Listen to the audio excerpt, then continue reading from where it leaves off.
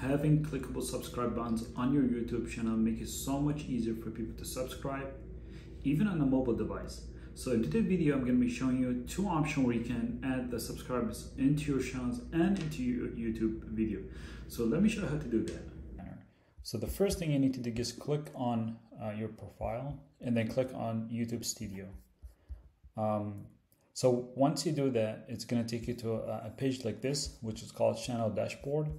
All you need to do is just go to Customization, and then here, what I need you to do is just go back and click on Basic Information. Once you scroll down here, you're going to see an option here that said Add a Link. As you can see, I already added an Instagram link to my image panner. So let's say if I want to add the subscribe buttons. So all you need to do is just type in subscribe,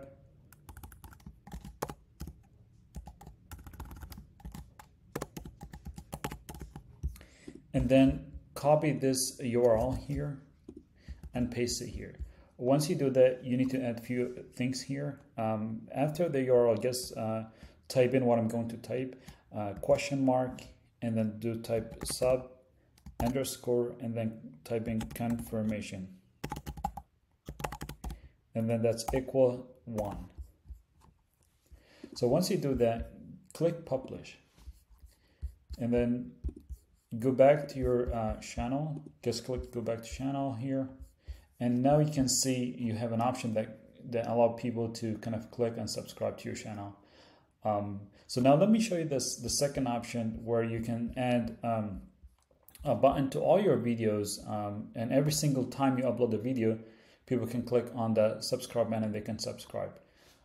So let's go back to customization here, and then click on branding. So in branding, if you can see here under the panel image, you can see there's called a video watermark. So I would like to upload an image where people can click on it and then they can subscribe. Before we do that, I'm going to go back to, which I'm going to be using Canva, which is kind of an easier tool where you can create an image. So let's say if I want to create something similar to this one. So the first thing you need to go to Element and then type just YouTube here. Once you do that, I'm going to be selecting this image here. And I kind of like this text, so I'm going to be just using the same text here. I'm just click ungroup here. I'm just going to remove this one here, and then just paste this under the image. And then let's say if I want to group these two here, just highlight both of them and just right click, and then just click group. Once you do that, now do another time right click, and then download selections. Because I'm a pro member, I have the option to kind of transport background. By the way, I'm going to leave a link below for you to kind of try a 30-day trial for pro membership with Canva, and then just click download. So once you click download here, now go back to your YouTube channel. In here, just click on upload, and now you can see this option, the image you can see on your download. So I'm just gonna zoom in here just to make it smaller, easier to see. So once I do that, I'm just gonna click done.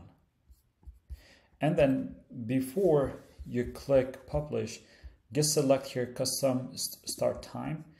I would like to keep this one like around like maybe 20 seconds here.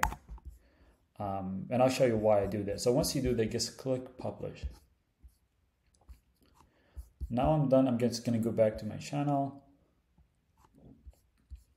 and I'm just gonna select one of my videos, so just to show you how it works. So as you can see, once the video start playing, you can see an option here that show that now subscribe. So anybody that's watching all my videos will have the option to click and subscribe to my channel. Thanks for watching this video. Don't forget to subscribe, and I will see you in this video.